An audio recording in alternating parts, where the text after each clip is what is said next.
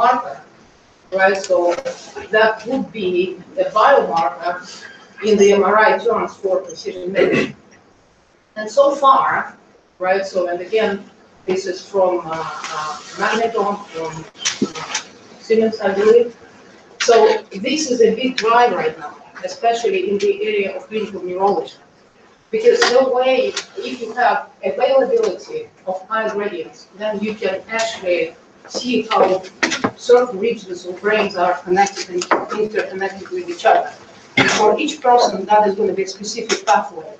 If you can determine it pretty efficiently, so you can probably derive a set of biomarkers that are derived from MRI, then perhaps you can back it up with genetic information and design the treatment after you, so to speak, highlighted the brain. So that is so far the drive in this particular area of medical research. But can we actually translate it to the lungs? Because lungs are quite different, and it is very enigmatic organ because there is nothing in there. So most of it is like air, because the void spaces, and there are, you know, other things as well. However, lung cancer is a big problem, right? So it's one of the leading causes of mortality, and I guess in the country like Russia, with prevalence of smoking, that is probably one of the, you know, important things as well. So how actually we go about it? So there is certain genetic predisposition to this type of disease. So, and you can perform genetic analysis and then compare, and then actually figure out which actually genetic traits leads most likely to lung cancer. But there are always lung cancer that just happens, and then there are cases when you would think, well, this person has to have cancer, right? So because they smoke 20 cigarettes a day, they have very, very horrible lifestyle, but they have nothing. So obviously, this genetic information somehow contributes to this, and this is our holy grail to find it out. Why? Why actually do we need it, and how it is related to imaging? Well, if we have found that there is a lung cancer, then we can apply visualization techniques, different ones, to see where it is located and how actually we need to, what kind of surgery we need to perform to resect it. So again, if we look at the lungs, there isn't much we can go with right now, because again, there are empty spaces. So in principle, to the very end, you wouldn't know what to do and how to do this until you open up a person. And it would be nice, very, very nice to have this information prior. So for that, we like to think that we can actually change this case that is shown over here to something better. What we can do, we can fill up these void spaces in the lung and probably highlight the areas functionally in the life where actually lung cancer is located. So to do this, this has been done quite some time ago, as you can see, but we can put high-fluorescent noble gases inside the lung and see how this area looks like. And from this highlight with high-fluorescent gases, we can perhaps inform much better where resection should happen. Again, mind that with this, you'll be also looking at the wealth of genetic data that are available, and hopefully we would be able to correlate genetic information with these visualized markers that are obtainable from MRI when it's coupled to high-population modalities, as Professor Meesman was talking today very, very nicely in details how it's done. So, yeah, and we have a few gases to do this. We have xenon, right? So we used to have helium-3, but unfortunately, the abundant source for helium is by a product of nuclear weapons. And as we know, in our world, we try to decrease it. So pretty much in the States, it has been announced that every available helium is a strategic resource. That means it goes for military. We can't use it for health reasons. So that's why people came up with alternative, and that was xenon gas, noble gas. And this is probably the modality choice right now. So from what that scarce methodology that exists so far. And also, as Professor Meesman mentioned, we also have krypton that addresses different timescales and different details in MR image and could inform further, especially when it is coupled to certain genetic information. So there is definitely some space to develop these modalities because we do have instruments that create it. And but how do we integrate all this into precision medicine more efficiently? So what do we have? Well, these are our instruments, right? So that's how they look like. These are the ones that produce these hypolarized gas metallurgies, hypolarized gases. As you can see, they're very complicated. They're not easy. So you have a set of chemicals, oils, so you have high power lasers. Here you have to deliver certain optical components to ensure that these lasers do what we want them to do and they are efficient. And on top of this, we have gases, we have manifolds, we have supplies. So if someone wants to operate it, you can't just push the button. You need a trained person who is going to do this. So if you are thinking about having this as your side modality in a hospital, again, in light of the previous talk, right? So it's just simply not going to happen, right? You can't have all these, right, plus the operator, and also think about cost efficiency of healthcare system. People will be charged for it, and that's not what we want to do. So, but just to refresh your memory, what these things do, they do this process what Professor Meersman talked about, which is spin exchange optical pumping, which is not that safe to begin with, because you have rubidium, and from chemistry experience here, we know what rubidium does. It explodes very, very efficiently. So it needs to be contained, and then you bring it in contact with the gas, with xenon gas, and at the same time, you provide a lot of laser power to this little glass system that is just begging to explode if you did something wrong. So you have to keep it in mind. And it's not like you can shoot it and, yeah, well, I'm fine with this. I do it on a regular basis. But for some people, it could be a hike to understand what's going to be going in there. So, and in principle, all this trickery that is shown over here, that's what it does. It just cools your atoms, right? So, and creates this favorable hypolarization state when your sensitivity goes up exponentially. And whatever you get into the lungs, right? So you can see where it is. And you can see where it goes. So potentially, it's a very, very potent biomarker. So with all this beautiful physics behind and all this engineering behind, so what do we do next? How do we look at it? Yeah, well, as a physicist, I look at it and I think it is a state of the art. It's a beauty. That's what I love doing, right? So, and I know that probably most of the people in this room relate in my feelings towards it. So, and they are perfect, you know, and there are different ways how you can do this. You can do it in batch production, having this BD system. You can have them miniaturized a little bit, but altogether, you know, they're open. Right, so anyone can walk on it, get exposure, and it's not that easy. But now let's just do a little experiment. What if we show it to a clinical person or to a medic, and we say, look, I have this beautiful modality. How about if we install it in your hospital and we'll be doing this full diagnosis? Well, the answer will be most likely no way.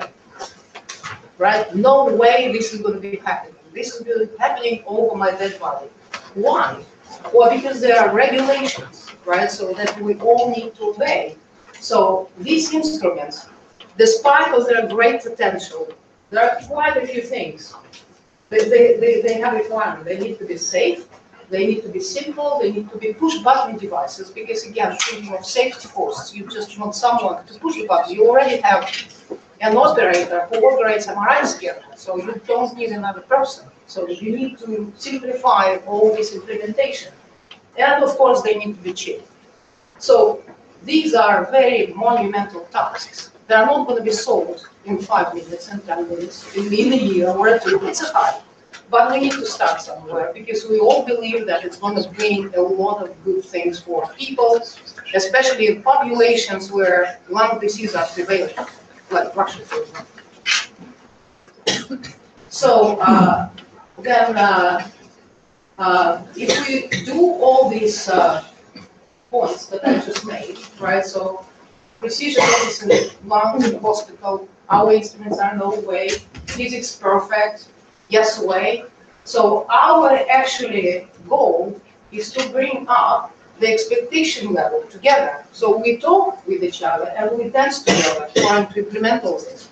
Because whatever I might have as my opinion, and I will tell it to my clinical collaborators, well, that's what we need to have. Does not mean that that's what they want. we need to listen to each other because they may have totally different goals.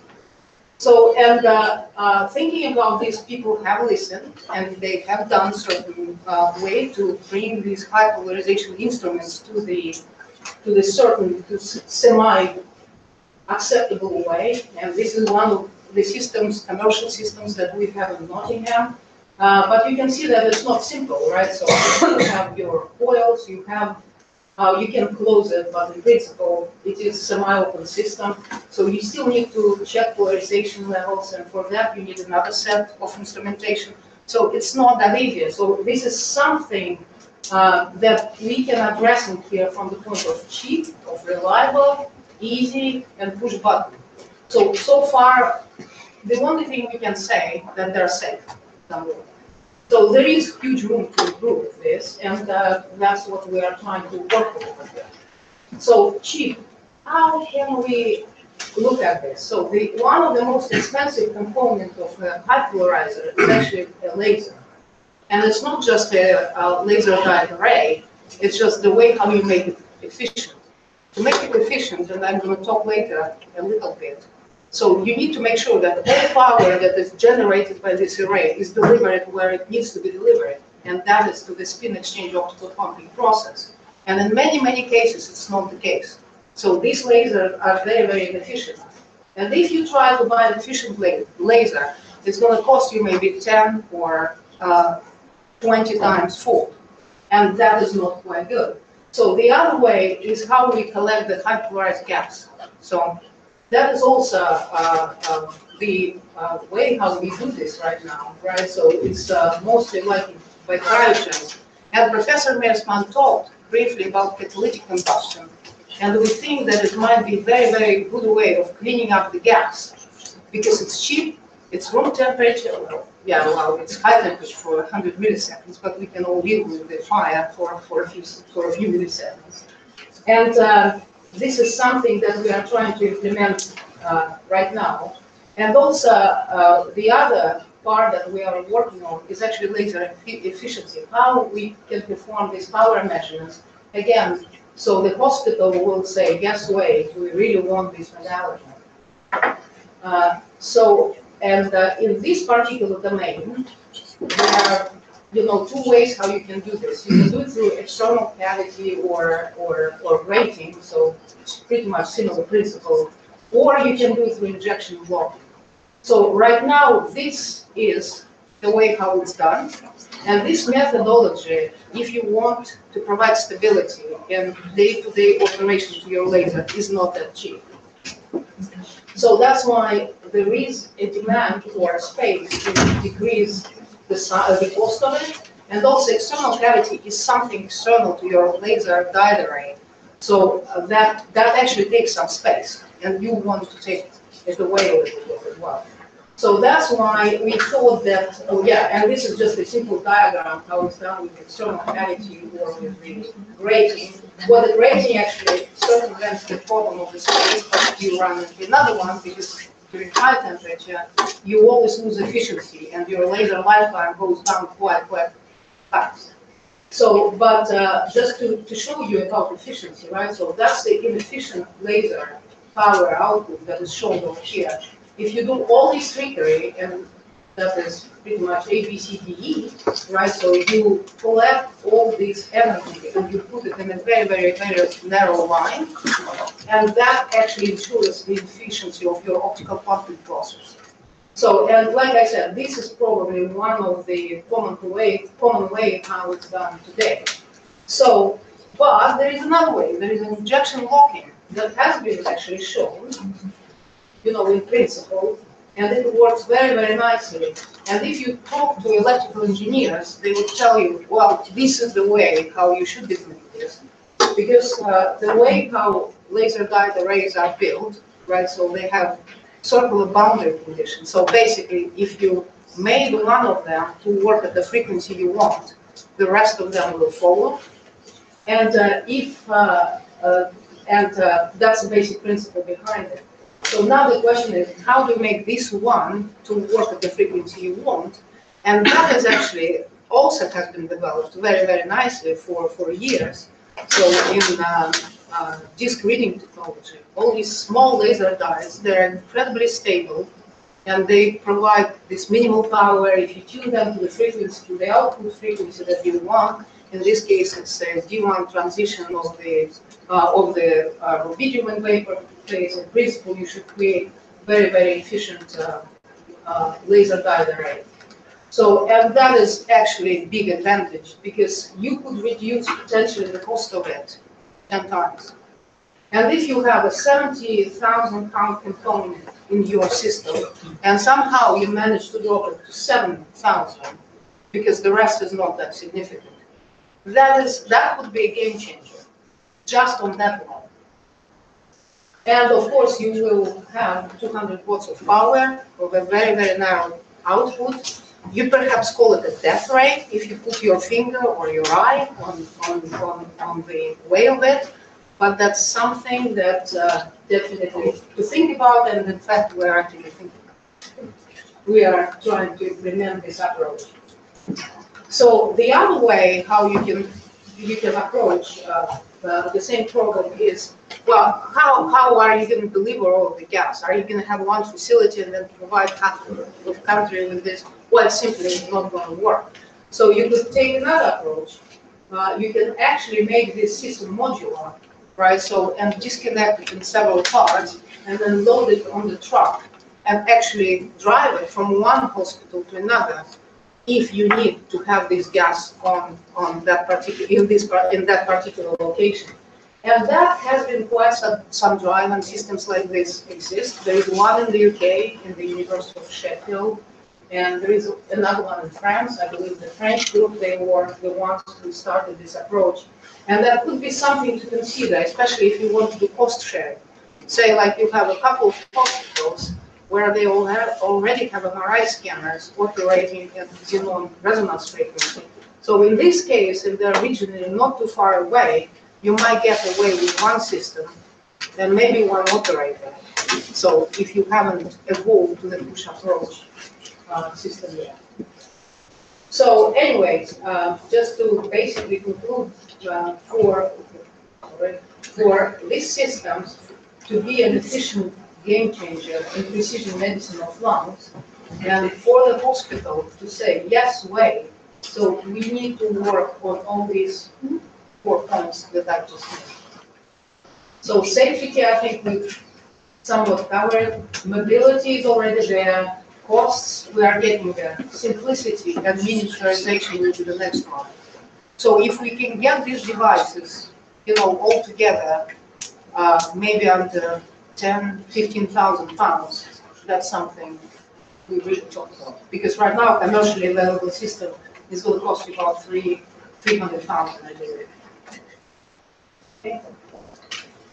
And, well, but again, there is another problem with this. People who work on this, and I'm sure Chamber will be talking about this, reliability, how reliable are they, what they produce.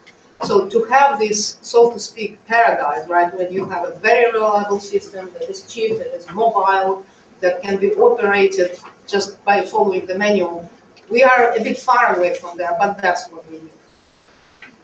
So, and so I just want to thank you all for your attention, and conclude with this slide that shows our center in Nottingham. So it's a bit older picture, but most of the people, some people who are here, you probably can recognize them. Though, like I said, it has been taken a few years back.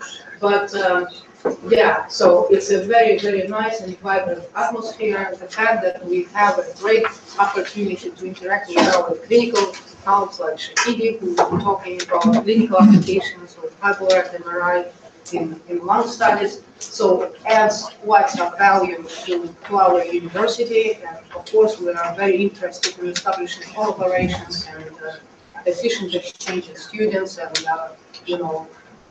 common grant application programs, etc., etc. And in fact, I should mention at this point that this particular meeting is funded by British Council and Russian Fund for Fundamental Research. And that was a bilateral proposal submission, because we have submitted from both sides and we've been successful. And like I said, thank you very much for your attention. I'll be happy to answer any questions.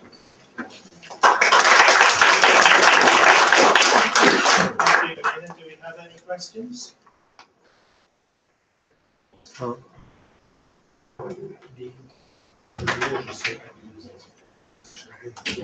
question is, I know it's a long story and a lot of experience, but what's your opinion in which fields of clinical medicine, which types of lung diseases do you expect these gases will be advantageous over existing modalities? Because we know that there's plenty excellent tools to see lung diseases.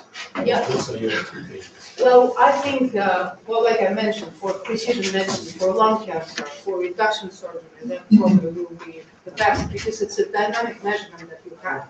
It's not static, right? So you can monitor what's going with the lung as people breathe, so to speak. It's not like CT, where it's very difficult to get this information from. So, yeah, I think that's probably would be. The other thing with krypton, and we're still exploring this, because as Professor Mesmer talked about this, it's relaxation depends on the composition of the surface. If your lung surface chemistry changes for whatever disease course, how it happens, certain exposure, environmental or whatever, we believe that we can catch it with that. And that would be another addition to this market because, like environmental issues, we are just starting to scratch the surface in this area. And that could be something that we could probably explore more efficiently. So, There's others are looking at it for asthma or COPD, Yes. that sort of. yes. That's it. And, so Thomas. Thomas. Yeah, I just would like to comment on this. So, of course, there are a lot of excellent techniques out there, but they are usually global lung functions. So, for many applications, in COPD, Professor Holz, that was start smoking. That's the major cause by far the most important cause. And these checks are not cheap. However, there are things where the technology can be examples are for surgery, lung reduction surgery, patients with cancer. The problem is there's more occurrences. We cannot predict, you can easily measure the lung function, but we can't predict what the lung function will be when you do a surgery. So they remove parts of the lung because there are some nodules that may or may not want to use. Exactly. And that part, so it's not the lung cancer itself that will attack, but the lung is quite different surgery. And It's if you not can, in my production, but at least if you can do it, or it's not yours, you're going to the state of pretentious, no. The other things like radiation, so there are things, but we don't know. And of course, there's a lot of fundamental research we can do to study lung function. We can understand medical development. yeah, and the other aspect that probably you just didn't think right away about it is actually when you inhale hyperion, it follows oxygen pathways. And you can actually, it dissolves in blood and it still stays hypolarized, right? And it's a very potent contrast agent because nothing else resonates in the body, as you know, chickens. And you can just see where it ends up, right? And depending on the lung disease or maybe other pathology that you have, you can see how it affects oxygen exchange as well. And there has been suggestion to use it as a brain contrast agent, believe it or not. And part of it is because, like gadolinium, it exits out of the body, it doesn't get accumulated because it's the same as gas, it's like oxygen, it doesn't hang around or anything. Okay. Yes. Yes, please. Thanks for nice presentation. My question is it possible or not to combine this nice, precise, on time CT monitoring with, for example, therapy or surgery? Yeah. Do you have some examples? I don't have the examples, but maybe Thomas will show you. Sorry, what was it? The combination of Combination with for therapy. treatment, Basically, the follow-up therapy, that's basically one of the goals of Yeah. the radiation therapy. Yes, I mean, that would be one thing. I mean, is a patient responding through particular drugs. And can you see this early? Because some of these developments takes maybe 2 months before you see it in global lung function measurement. You see it spatially resolved. In some You see regions. effects earlier on, at least the response to whatever happens can be faster. If you see you're going the wrong direction, can go reverse. That may be. I'm not aware of that there's a study currently done, but for instance, steroids in some cases they may be effective for the wrong treatment. In particular, asthma and COPD and emphysema can also be co-occurring with that. Better experts than me under the medical. Yeah, co-factors, And then maybe the wrong treatment that you choose. That's difficult to diagnose. In many cases, it's easy. The better ways than MRI, just biosensor. But there are some cases where it's difficult to distinguish. Yeah, So the thought is that the clinical. hyporazina can be used as an early biomarker of disease response to therapy. It has been used in cases of, for example, asthma to see whether there has been a response to salbutamol, but there hasn't been larger studies. And the problem is that medication like salbutamol, the effect is very short-lived. So the question is, can it actually assess the impact of a longer impacting disease? Take disease like idiopathic pulmonary fibrosis that we give patients antifibrotics. Extremely expensive drug, very nasty side effects, and you have to wait at least 6 months to see any change in the spirometry results, by which time the patient may have actually died from the side effects. And so there is a possibility that Xenon can help, but no such research has been done yet. But there's potential. It's worth money. Thanks a lot. The last few years I've been privileged to observe the work of polarized standards with teenagers in Cambridge. And I understand that these are different modalities. But what among the problems facing was the reproducibility. I wonder if it's the same here for the cancer, and how do you tackle this? Because clinically, it's one of those obstacles that's Well, I mean, it depends what you look at. If you just look at the ventilation images, they are pretty reproducible. I mean, this is a much simpler methodology because xenon is just one atom, right? So while in carbon-13 DNP you deal with molecules, and the second you go to more complex system that gives your high polarization, there is more interaction that everything gets depolarized. With the gas, when it sits in the void space, there isn't much happening. So the time scale is such that it is by far much more forgiving. So from that point of view, that bit is actually not too bad. On top of this, when it dissolves in the tissues, you still have a few seconds to go, which is nice on the NMR time scale. And when you try to track pathways and where it ends up, it might not be reproducible because to the extent that it's inhale different other things. But I think if you just want to answer the question if your general physiology is fine or not fine, and whether or not you have a response to treatment or you don't, I think it's pretty reliable. In my opinion, it's much better than the DNP, but Professor Komal, who will be here tomorrow, I'm sure he will explain it much better than I can. Were you thinking of the technical reproducibility or the response? Because of course there's been some issues in getting these techniques to work. A lot of that's been sorted out. A question of whether it's the technique itself or it's actually the biological response which it is reproducible. I think it swings both ways, because in some sense there are some technical issues, purely technical issues, some the coils, because with different coils you get absolutely different results. And the spikes of pyruvate, which we imagine comes with the team. And in those same patients we observed when we're doing a number of studies, using the same coil, the same magnet, the same parameter, the spikes are different, significantly different from each other. The same tumors over the course of a week. So that's what we've been wondering about. That's one of the issues. Yeah. So I think xenon is more forgiving that way. Yeah. Okay, brilliant. I think we should leave it there. Don't go away, because I think more translation skills will be needed. And could I call upon Vladislav Kravchenko with some announcements for work? or if not, somewhere else. He's not here. Akademician Panchika is just arriving. Oh, So okay. we're waiting for him in a few minutes. Oh, yeah, I can. Keep I can- talking I can- then. Yeah, I can talk. All right, so, again, as you see the logo over here, right, so this has been funded by the British, and this is just for younger audience, please. So for not established scientists, right?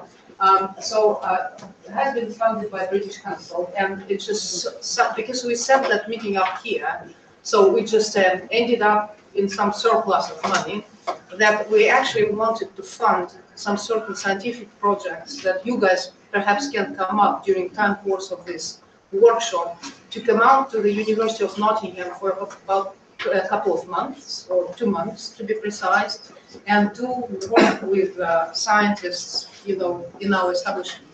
So as you know, tomorrow, so we have carbon, we have DNP, kit, we have high polarization kits, so we have clinical facility, we can development physics facility. So there is a variety of projects. So if you just write it up, so what you wanted to do, why you wanted to do, and submit it, as a Word file to the organizing committee, we hope to consider it and basically let know the winners by the end of this workshop. So we thought it would be a very, very good idea as well, because, it just so happened that we were time restricted when we could organize this workshop. And for British side, it's not a good time, literally. So because of the holidays, schools and teaching and all this stuff. So that's why we hoped if you guys, the younger ones, could come out, you will have extra opportunity to develop certain interactions and certain network, and basically to try to work on projects, see how it is done, pick up some skills, and hopefully will be something very useful that you perhaps be thinking about building in this country. And we've also thought that if we start exchanging in these platforms, that would be very, very useful for everyone. And of course, we're more than welcome project submissions from all the cities, from all the universities. So if you know someone else who would like actually to participate in this, please just do it. So I'm sure we could accommodate it here. Yeah, that would be very, very nice. And we hope that, you will go along with this. So that's about the announcement. So just make sure you submit it by the end of this workshop, technically speaking. Okay? So, yeah. Any other questions? I mean, about logistics or about? Does anybody from young audience has any questions about this program which was just announced? Okay, so if you have any questions or if you want to participate, you can just contact Galina directly. Or organize it. Yeah. Do you want to say how many of these and how much? Yeah, I can. Well, all right. So to basically, So the way how it will work. So most likely the sending side will pay for the tickets for the airfare, and then when you come to Nottingham, we'll provide you with accommodation and some, money, so you can give you £200 a week, so you can buy food and stuff. So, yeah. So that sort of thing. And we thought that maybe for 2 months, right? So, but mind that perhaps you might want to achieve something like a paper. It's not just to check out folks around and stuff, and local peers and agents, which is also very, very good and entertaining exercise. Yeah. Okay, thank you for the talk. Yeah.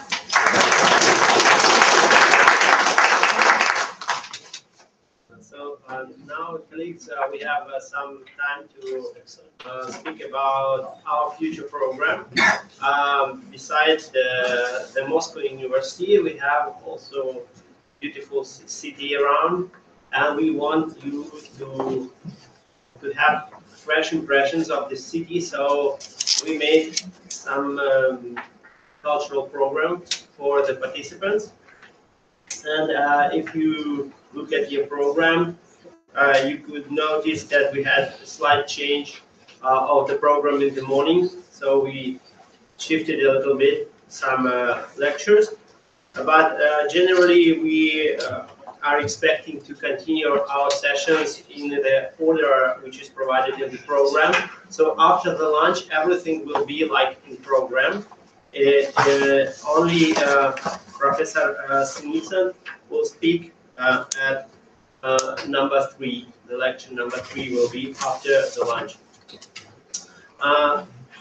For today evening, we did schedule a special program, a special excursion for the participants. So this is for those who are already registered.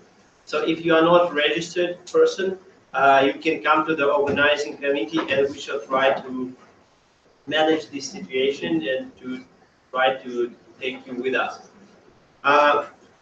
Evening session. Huh? Evening session. Yes, we call it evening session, but everyone knows what it is about. Well, it's said that it's Moscow River and Red Square excursion.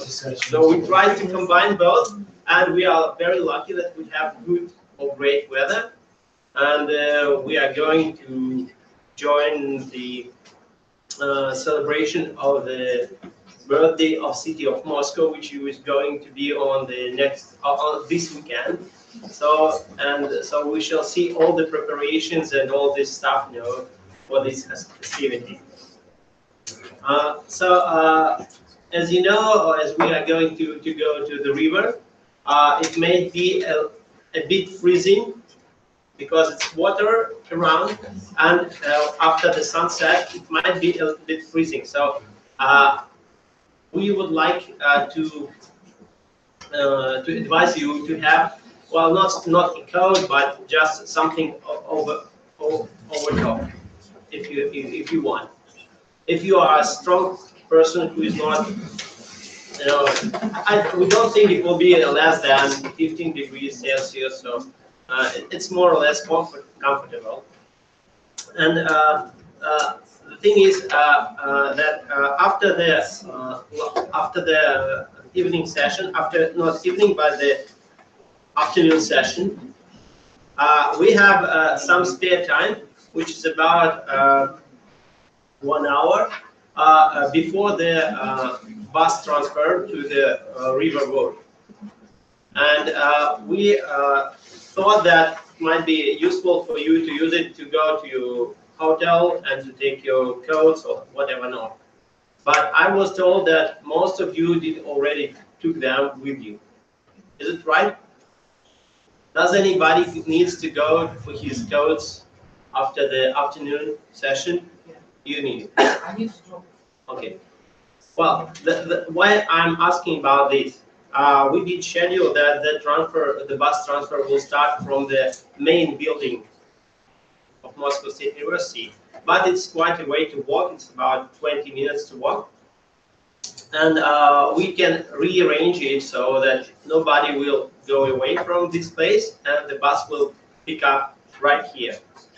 So the same.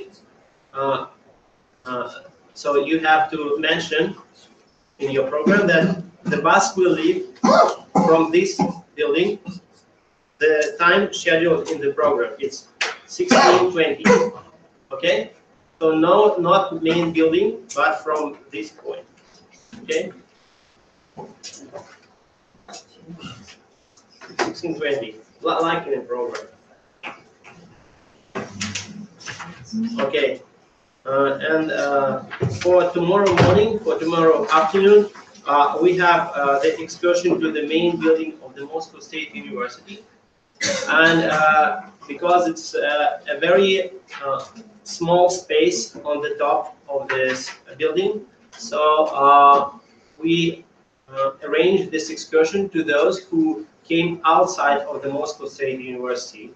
So for our guests, for the guests of Moscow State University. And all those who are from Moscow State University, they can go there on their own on other days if they want. So if they want to ask us how to get there, they can come to the organizing committee. So for tomorrow afternoon midday excursion. So part of the conference, which are guests of Moscow State University, they will go for the excursion, and other people will have their free time for discussions for whatever not. And after that, we shall have lunch. The lunch will be in the main building of the Moscow State University. Okay, so if anyone doesn't know where to go, or those who are from Moscow State University, for example, they can ask us as well. And after the lunch tomorrow, we shall move back to this building. So don't get lost at this time. And tomorrow evening, we have a special reception at the British Embassy. There is a list of persons who are already admitted there. If you want to join, we can try to organize this as well, but you have to tell us today. So the transfer will be also from this building tomorrow.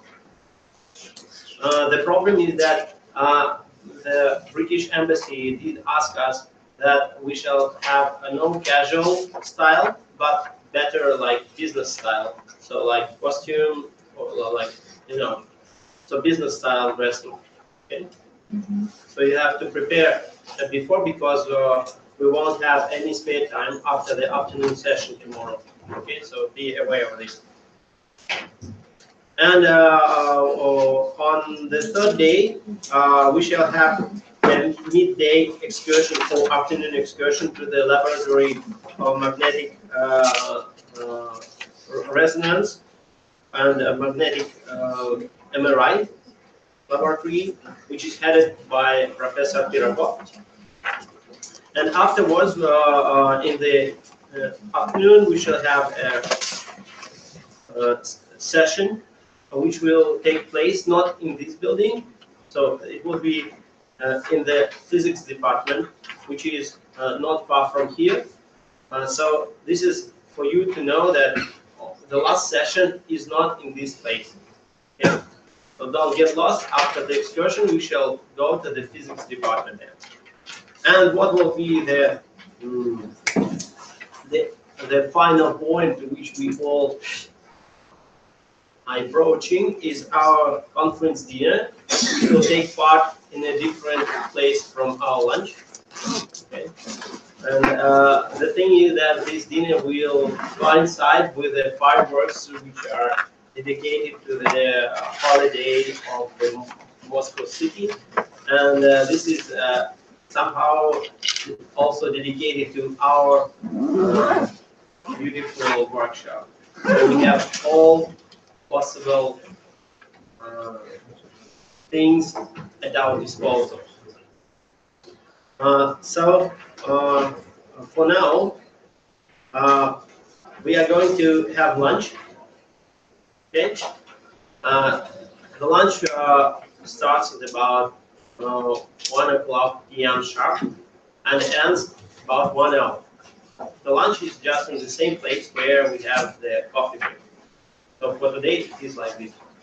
And before this, I would like to ask all of you, as we are all here just met, we want to have a group photo in front of the entrance of this building. We have great weather, we have great audience here, we have great speakers, and I hope everything here will be great. Thank you for attention, and see you at the photo.